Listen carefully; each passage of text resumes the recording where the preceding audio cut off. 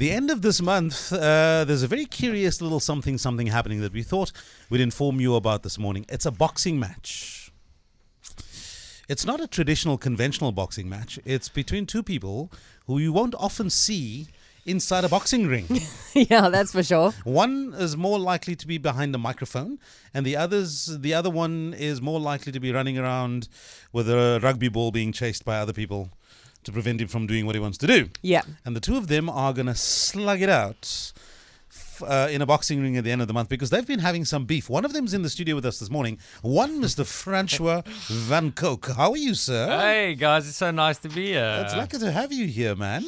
You've got a beef with Derick Hougaard. What is going on? What's going on? I don't know if it's real beef. I mean, Derick tuned me a little bit about my rugby talents, and I thought that's a good reason to fight him.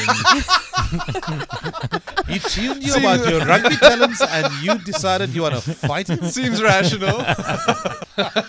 I'm very interested, Francois. What is your fighting style in the ring? The thing is, Derick is definitely heavier than me and he's bigger, so I think I'm a little bit fitter than him at the moment. So I'll probably run around him a little bit in the first couple of rounds, and then when he's tired, I'll lay in there. Tire him out. That's a good strategy. I had a fight 2 years ago with a comedian, Rob van Vieren, that I'm sure you guys all know. Yeah, how did that go? And I lost. I lost my fight. Yeah, I just want to say you lost against a comedian, and now you're going to tackle a rugby player. Not just any comedian, the tiniest one in the country.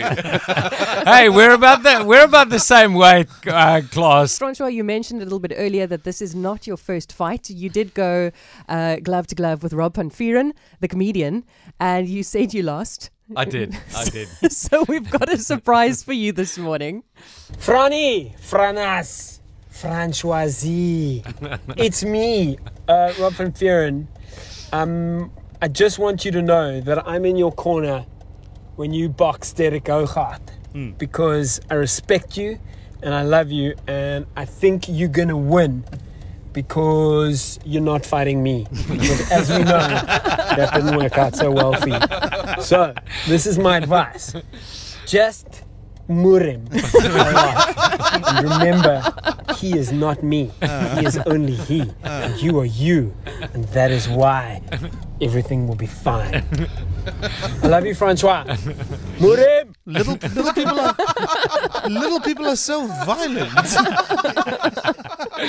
Rob is amazing, eh? Thanks for that voice note. Yeah, he's not letting you forget the fact that he beat you. No, that's fine. We actually want to put your skills to the test right here this morning on Smile Breakfast. How are we going to do that? Because you have been talking a big game, Francois.